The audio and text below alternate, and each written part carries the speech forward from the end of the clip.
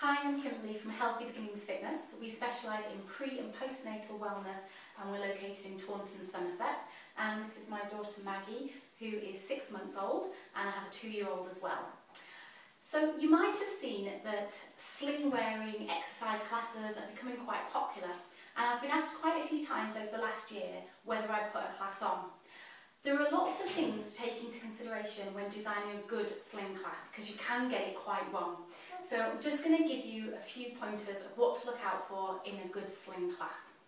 So, the reason we're so cautious at Healthy Beginnings Fitness is because a lot of mums develop a separation of the abdominal muscles in the 2nd and 3rd trimester of their pregnancy. And that needs to be healed properly and looked after in the postnatal period. So at all of our classes, we check mums for a separation of the abs. Now, if you're wearing a sling for a long period of time and you are in this type of position with tummy really pushed out and an excess lumbar lordosis, then that helps to keep that gap in the muscles open and the connective tissue weak. So what we try to do is just get you into a better position. We untuck the bottom by taking our hips slightly back, and we draw our abdominals slightly inwards. So the back muscles and the core muscles are doing their job. That's not to say that we are sucking belly button to spine. We're not doing that. So we're not drawing our tummy in and holding it really tight. When you do that, you increase the intra-abdominal pressure. And that leads us nicely on to the next thing that we check our mums for, or at least discuss with, pelvic floor issues. If you're increasing the pressure in your abdomen by doing the wrong types of postnatal exercises, that pressure generally goes down to a weakened pelvic floor and makes any problems like incontinence even worse. So when we designed our sling class, we've really taken those two things into consideration. We've kept everything low impact so that mums that have got any issues down below can still feel comfortable and confident in our class. And we've also taken into consideration any problems with a diastasis recti or separations of the abs. So we'll go over that a lot every class that we do. We'll always check our mums first, and we'll always give lots of teaching tips to gently draw the tummy in and to use these postural muscles correctly. Another thing that you need to take into consideration when going to a sling class is baby safety. And we have a little card printed out with the tick checklists, and we have that available at the start of our classes for mums to just have a quick look at. And there's also the Baby International ABC of baby wear in there as well. So it's really important that both mum's posture, mum's tummy muscles, mum's pelvic floors are taken into consideration, and that baby's comfort and baby's well-being is taken into consideration. So that's all the kind of safety stuff. But what can you expect from a class with Healthy Beginnings Fitness? Well, we're going to start off with a good brisk power walk, keeping babies in a nice position, held in close to us, wearing rucksacks rather than bags on our shoulders, so again we can keep that postural alignment.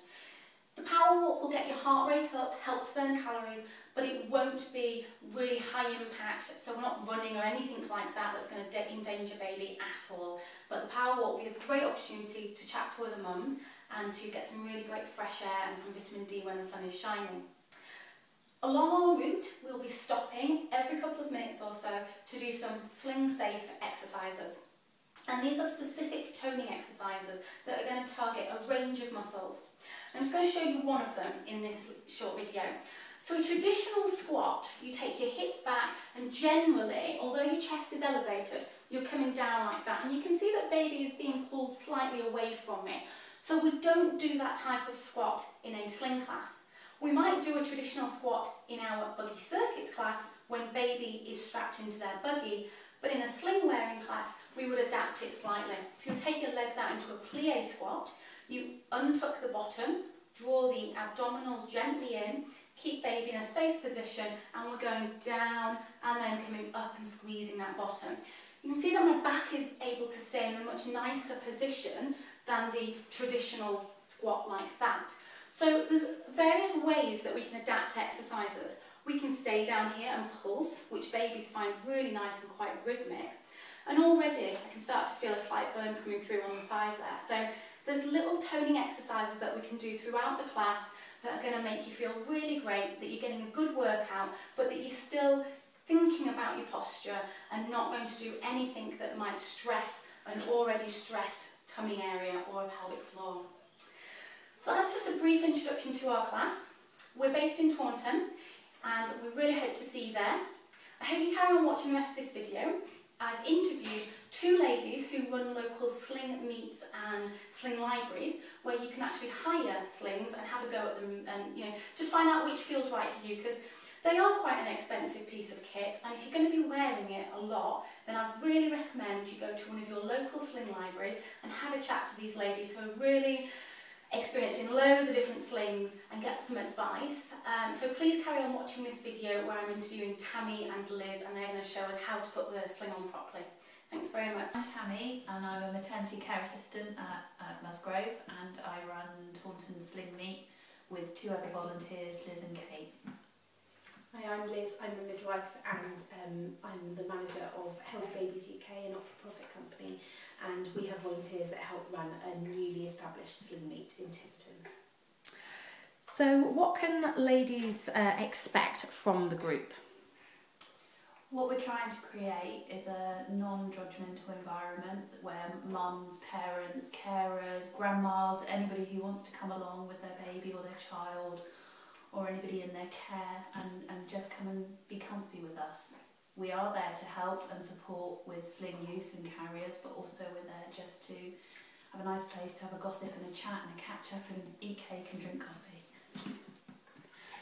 We're a volunteer-run group, so we're all mums ourselves that have either learned a bit more about baby wearing as time's gone by or have a particular interest in it, and it's just a group gathering where you can come along, again, have tea and cake and talk about different types of slings, and we then have some available to show people and show the correct use of them.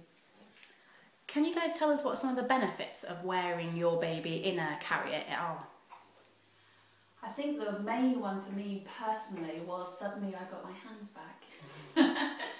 I often hear in groups and the breastfeeding support groups and things that their babies want to be held all the time and they feel that they haven't got 5 minutes themselves, or they want to feed all the time. When you wear your baby close to you, your baby cries significantly less. So you get your hands back and you also get your quiet time back.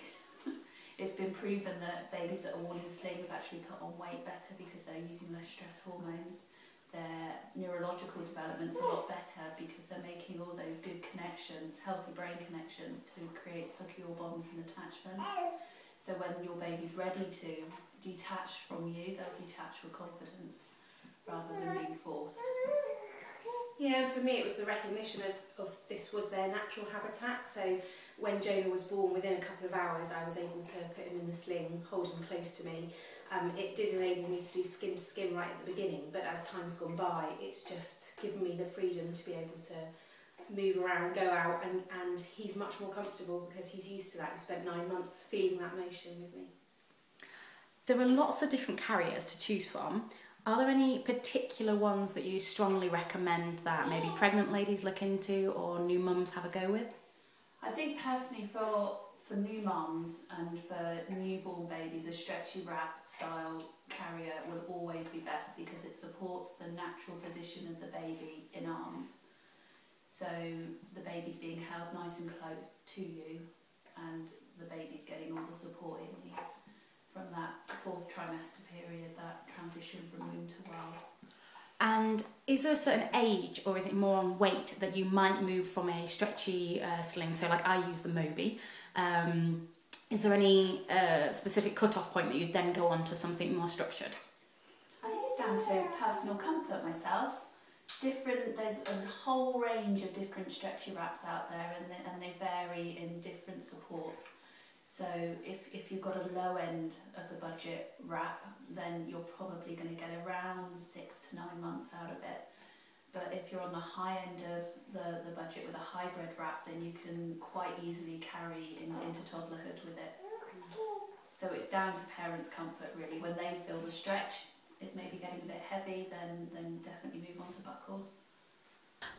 Okay, so Tammy is now going to demonstrate how to put one of the stretchy wraps on with Liz.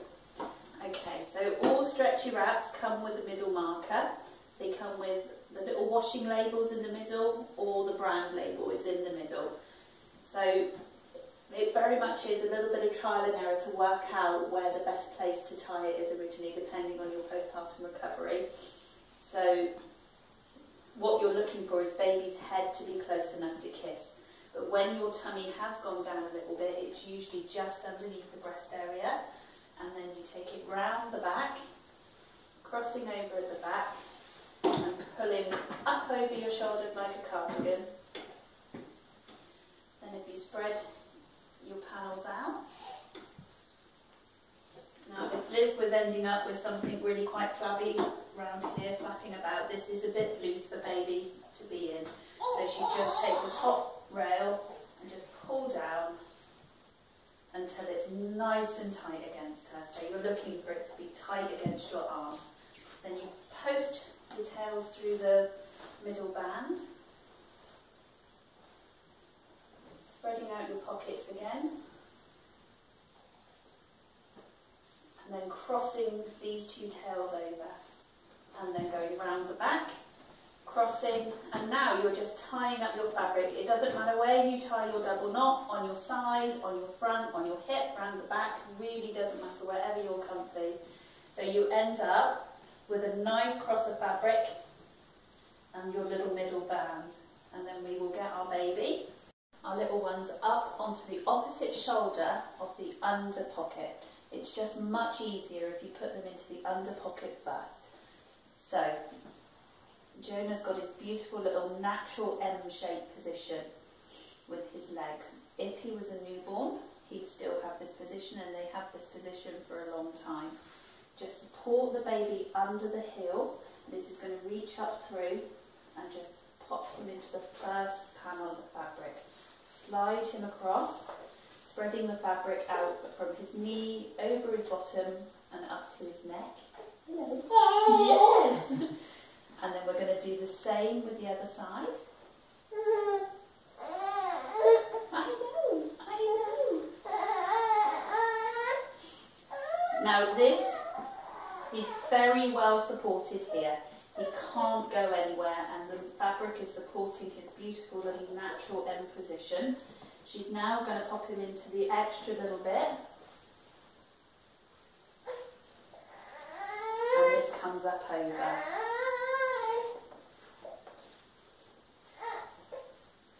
Now Jonah's a lot bigger and he's got his head support, but if he was a newborn, we would encourage mums just to tuck his head gently onto the side. Don't worry if he doesn't want to do it. Or if babies go in and go, no, don't want to do that, just grab a little piece of muslin, roll it up under this bit so that you create this to create the head support. It's very important for the baby to have good head support. At the sling meets, we always recommend that you use a style carrier that's going to be supported to you and supported to your baby.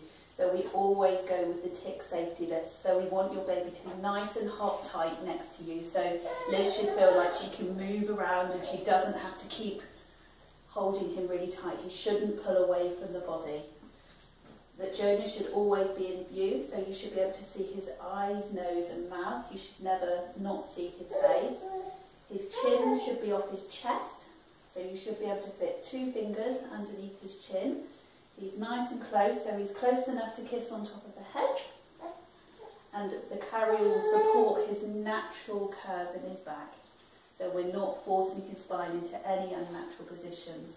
Naturally, this style of carrier will make the mum pull their shoulders back, so they're standing beautifully tall, and their centre of gravity is well protected because the weight is towards them. Maybe in some different style carriers the weight's carried away, so mums tend to compensate by leaning too far back, and then the centre of gravity is not protected and the likelihood of tripping is more potential there. When babies first go into carriers, sometimes they're not overly impressed because they're wondering what we're doing. They're looking for a womb-like motion, so just a gentle sway or a gentle jiggle often calms them down. Okay, this is just one style of a buckles style carrier. So moving away from a stretchy wrap when you feel necessary, when the weight is starting to pull down on you or you're starting to feel your baby's weight. Usually around 6 to 9 months that mums want to start moving forward with a different kind of buckles. This one goes on the front, on your hip, and it can also go on your back. Martha's sat here lovely on mum's back.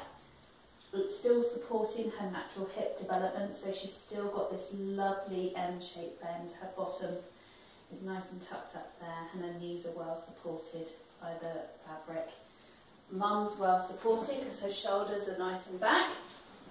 The carrier's nice and tight, so Martha's well supported, and you shouldn't feel the weight pulling back from you. Martha's weight should be onto your back. Yeah, I'm quite surprised at how supported she feels actually. So Martha's 2 years old now, and she weighs around 1.5 stone, and I feel like I could quite happily go for a walk with her like this. So, yeah, you shouldn't. A good carrier, you should always feel comfortable in. There should be never a saying of, oh, she's getting too heavy to carry now, because the weight of Martha's been put across these beautiful padded shoulder straps and this lovely big wide waistband here.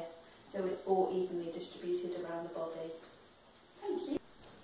Thank you so much, ladies, for demonstrating how to wear the slings and what to look out for in terms of keeping those shoulders back and what types of slings you recommend.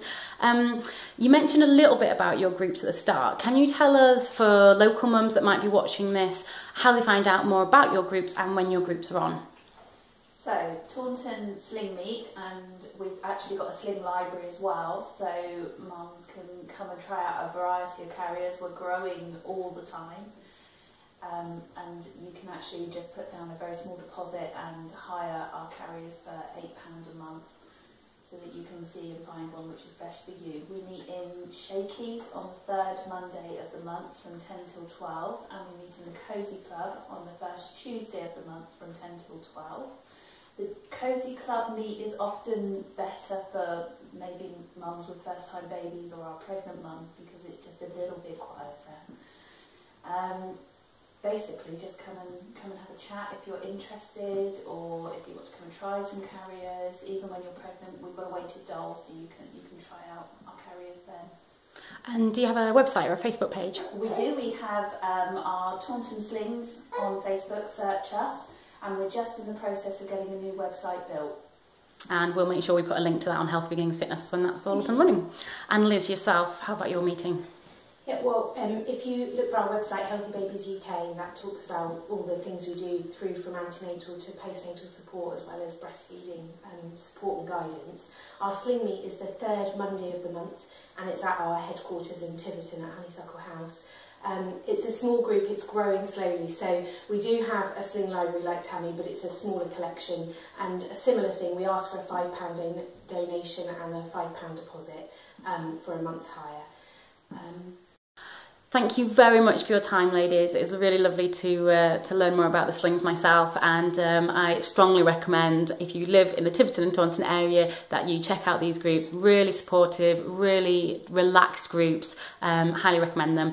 And if you do live further afield, because I know we've got lots of ladies that like our page that live all over the UK, then just check out a local sling library in your area.